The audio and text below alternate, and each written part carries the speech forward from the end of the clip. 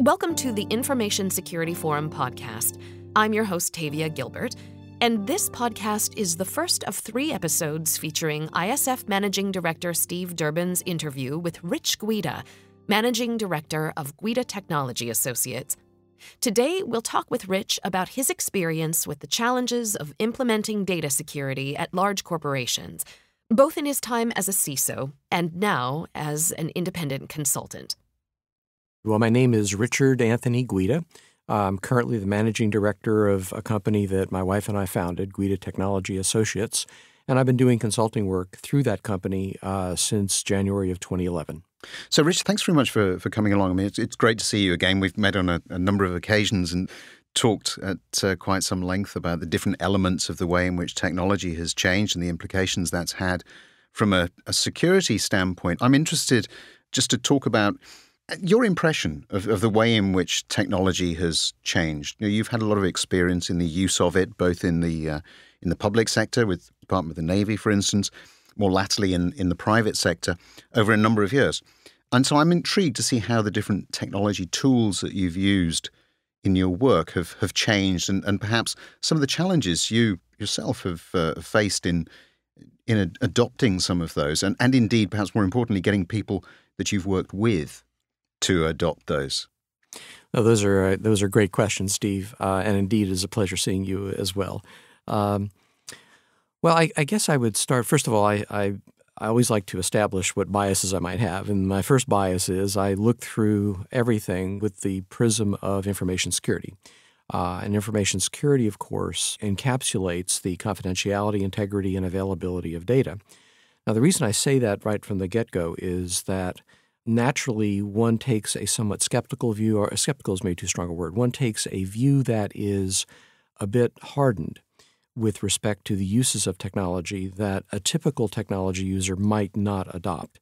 So most users of technology, and I've seen this over the years, they adopt the technology, they, as what I like to call, whistle past the graveyard, which means basically something bad hasn't happened to them, and so therefore they're fat, dumb, and happy, and they enjoy it. It makes their life better, which is good. It makes their lives better. But they don't think about what bad things can happen as a consequence of the use of that technology until the bad things happen. They may even hear news stories about bad things happening to others, but it doesn't relate to them unless it happens to a family member or a good friend or to them themselves. So as a security professional, what I try to do is enlighten people, whether they be lay people or people in enterprises, in companies, wherever it might be.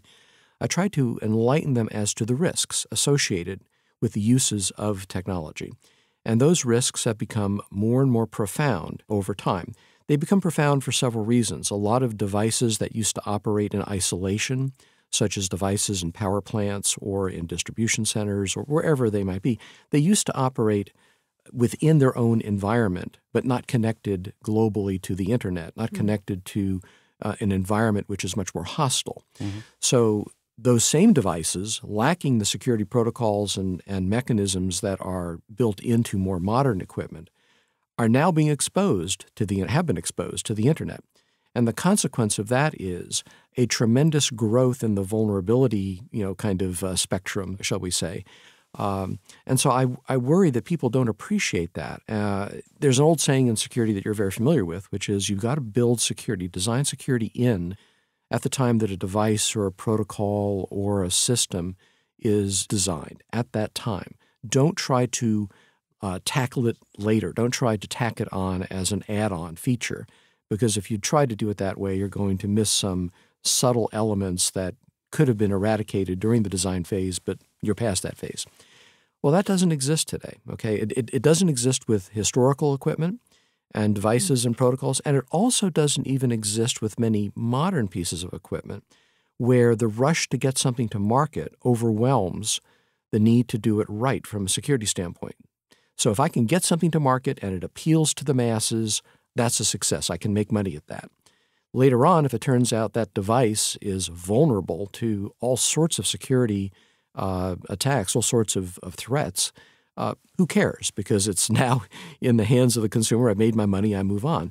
That is a very narrow kind of myopic view, but I've seen that happen over and over and over again. So to answer your question, The progression of technology that I've observed in my, having lived on the face of the planet for 150 years, the progression of technology that I've observed has been from very isolated types of activities where the need for security was not very profound, and security could be employed in a very isolated kind of way and was effective in that respect, to very interconnected devices, Internet of Things, that sort of thing, where security is an afterthought.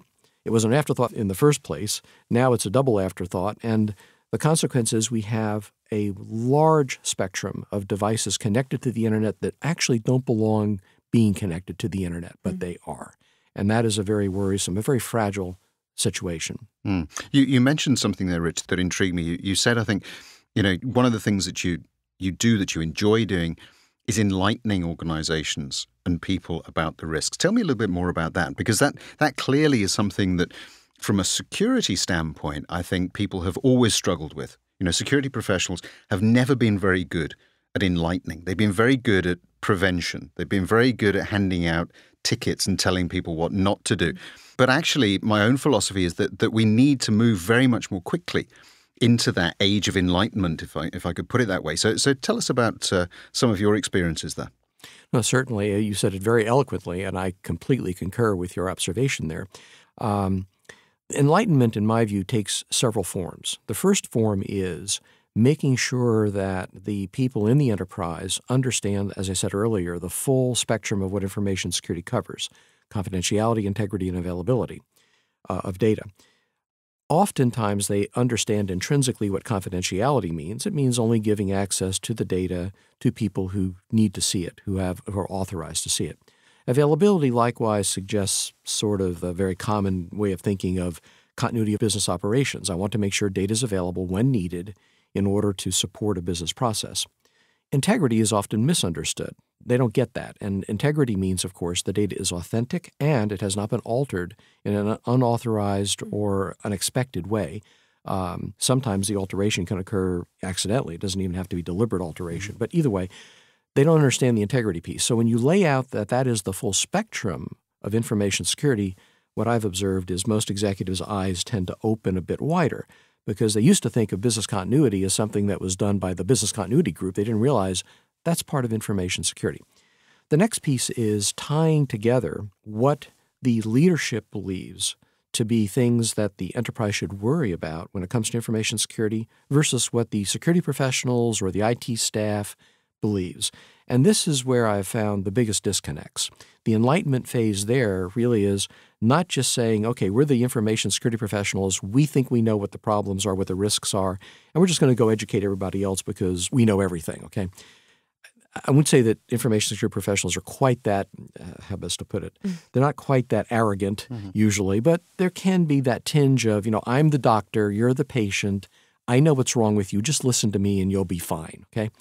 As opposed to the approach that I prefer to take, and the approach that I've taken with my clients, I took it at J&J, which is you listen to the executives first. And so the principle there is hear from them, what are they worried about? Once you explain what information security covers, you put them on the couch. You're their therapist, they're your patient. You ask them what keeps them up at night with respect to information security.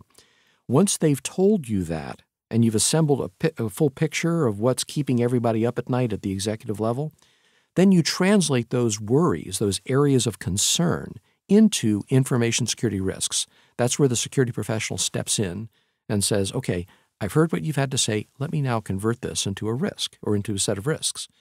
You then go back and say, okay, I've converted your areas of concern into risks. And by the way, some of your areas of concern you don't really need to worry about because you're maybe unaware of mitigations or other things that we have in place, or you just may not be thinking right about something. Conversely, there are other things you're not worried about that you really should be worrying about. So it teases out this kind of disconnect between what they worry about versus what they should worry about. Once you've done that and you've constructed this set of risks from their areas of concern, then you can go come up with mitigations or proposed actions to deal with those risks.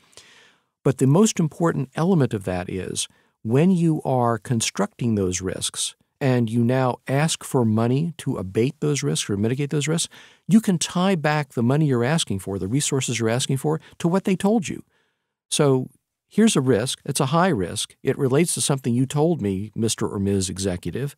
I need money now or resources to go fix it. So you have a choice. Either give me the money to fix it, or you conclude maybe that you're not as worried about it as you thought you were. And that's okay. As an information security professional, I want there to be informed decisions. I'm not trying to impose my will upon some other party. I want there to be an informed decision. Now, when I do it the way I've described it to you, almost never do the executives say, yeah, we've had second thoughts and we'll not fund this particular mitigation. Almost always they will say, yeah, okay, we get it.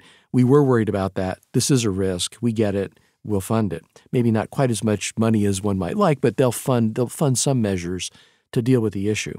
So that to me is the most important piece. You have to tie together what the executives are worried about to what you can then operationalize as an information security professional. That's the enlightenment. You're enlightening the execs. Once the execs are enlightened, getting the rest of the staff enlightened is an easier chore. I don't say it's easy, but it's an easier chore because they take their marching orders from their leadership. Yeah, and I suppose it's really in that element, I think, that the focus really needs to switch today, I would say. I think that perhaps what information security professionals have been relatively good at is coming up the curve on that one, understanding how to position it within the enterprise. The challenge that I see is that we're moving increasingly towards an environment where the end user is king.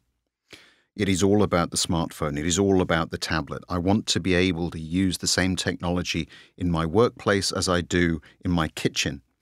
And by the way, don't bother me with any of this security nonsense because it works, right? And it's not my responsibility anyway, because that's something that you, the enterprise, need to be concerned about.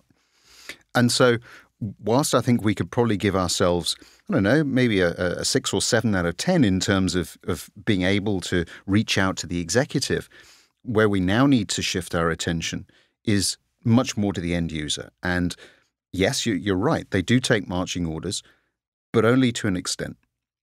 And it is, for me, this graying out of the kitchen and the workplace that is really going to cause us some problems. So tell me about perhaps how we can confront that. I mean, we've talked before that certain ISF members have adopted approaches to doing that by perhaps looking at, staying safe at home, keeping kids off the internet or off certain sites on the internet. But we need to go much further than that, don't we? No, absolutely. Again, your comments are spot on.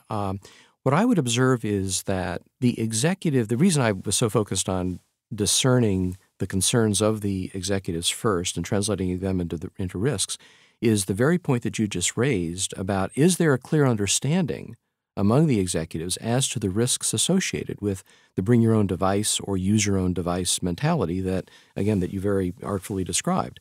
And oftentimes there is not, because the executives themselves want to use their own devices and do use their own devices, and they do so sometimes, I wouldn't say in a haphazard, but an unthoughtful way. So getting them to appreciate the risks associated with such activities is a very first important step. And that's why I use this, for lack of a better way to say it, a Socratic process of teasing out their concerns by asking questions, not telling them they should worry about it, asking them, are they worried about it? And then you will find, I've found when I hear that, some of them are very aware that there are a lot of risks, but there are big benefits, true. Others are less aware of the risks. And they become aware of the risks when you tease out that they tell you, I'm not really worried about that. Should I be? And then you explain, well, yeah, here's why you probably should be, okay? But that kind of Socratic engagement is so much different than telling them you should be worried about X without even having heard from them first, what it is that's on top of mind. Now, to your question, once you've gotten that kind of zeitgeist, okay, the kind of mindset that says, maybe this is something we should be worried about, the answer then to the question you raised isn't that we stop using bring your own devices, because that's not going to happen. Clearly, there will continue to be widespread use of such devices. Mm-hmm. But what it means is, and what I've done with many clients is, I lay out, all right, if this is a big risk, which we believe it to be, and people are going to do it, which we know they will, okay, and we don't want to stop them because that would be a big impact on the company, then what are the technical measures that we can put in place that are reasonably transparent to the users, that won't interfere with them getting their jobs done, and yet will protect our enterprise, our resources, our network, our servers, et cetera. And there are several things that can be done in that respect. ranging from if I connect to the network with a device that has an unrecognized MAC address or is unrecognized as an asset given to the employee or the contractor by the company, so I connect that way, it's an unrecognized address, I now impose certain controls over where that device can go, what resources it can access. I may take a look at that device remotely without having an agent on the device to see whether it's patched and up to date. Does it have a firewall operating? If it doesn't, I may alert the security staff or even alert the user that, you haven't patched this device in forever. And you probably want to do that because we may not allow you to come on the network again next time if you don't get it patched, or we may put you in a quarantine zone until you patch it. So yes, that has some impact on the user, but of course that's a good impact in the sense that it gets them to do something they should have done on their device anyway. So those are just a couple of measures. There are certainly other measures. You could enforce two-factor authentication or multi-factor authentication if the device is untrusted. You could restrict the download of large files. If this is not a company-owned device, you can go to your email, you can do certain things, but if you ever try to download a gigabyte of file or something, I'm sorry, there'll be a message that will say, you're not permitted to do it. This is not a company-owned device. You're going to have to use a company-owned device to do that.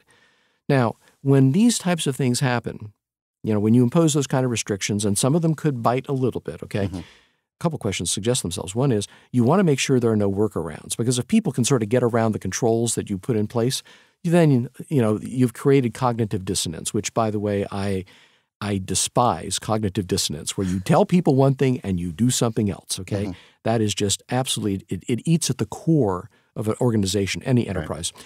So you don't want to create a cognitive dissonance kind of situation. But what you do want to do is encourage people, if they have a need to do something that you're preventing them from doing, then there needs to be a clear path for them to articulate what they're trying to do, why they're trying to do it, why it's important for them to do it, so that you can then assess that and say, let's find a way to solve that problem, okay? At J&J, we had that, and at many companies that I'm consulting with subsequently, they are very candid in terms of making it clear to users, if we prevent you from doing something for a security reason, you can't get to a website because the web filtering rules are preventing you from getting to that website. If you have something that prevents, here's the ombudsman, in essence. Here's the place you can go to register your concern, and we will address it quickly. And now, in some cases, we may tell you, sorry, but we can't. We just can't do it. In other cases, it might be get your supervisor to approve, get somebody else to approve. We'll write an exception. We'll allow your particular device to go there because you're doing research, and it's important that you go to a website that J&J, we used to have this problem all the time. You put in the word breast, right?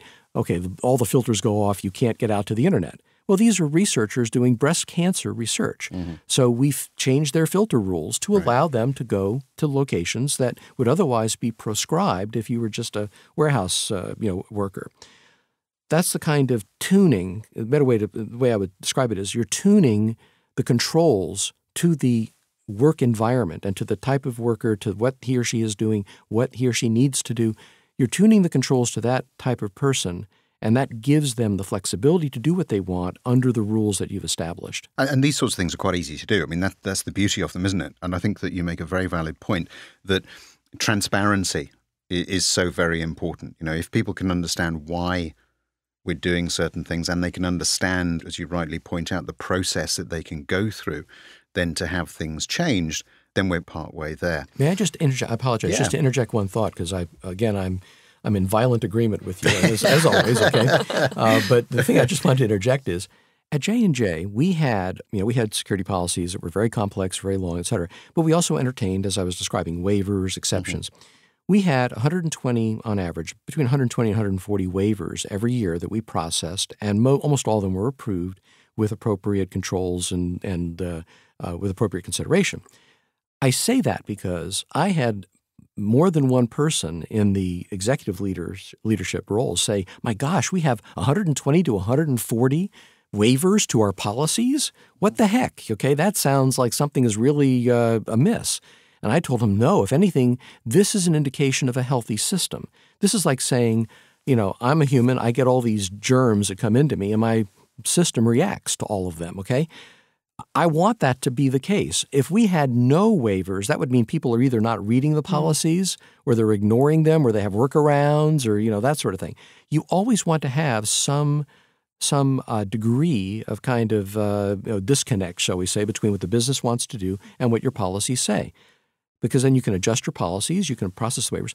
So it was really it was an indication of a healthy system, not a sick system, even though some people perceived it that way. And this is one of those things that used to drive me nuts about companies. In the Navy, waivers, this sort of thing, very common. In fact, people were encouraged, the sailors, the officers, encouraged to bring to the attention of leadership things that were problematic. In a lot of companies, it's like, oh, no, we don't want to hear any of that stuff. We just want everything to work nice and smoothly, and we don't want to hear about any discord or discontent or disagreements, none of that. That drove me nuts, okay? Because disagreement, constructive disagreement, is so critical to any kind of work you do, especially in the security area. That's part of intellectual honesty, being honest with what you're doing and not just pulling a wool over people's eyes because you don't want people to seem like they're disagreeing. That's just wrong-headed. So I'm sorry for the interruption. No, it's a very good point. That was the first of our three-part conversation with Richard Guida, Managing Director of Guida Technology Associates. I'm sure many of our members can relate to his descriptions of the challenges of being a CISO. Be sure to listen for our second episode in this series of conversations with Rich, in which we focus on data security and the Internet of Things. To find more resources for CISOs and anyone looking to enhance the security of their business, please visit securityforum.org.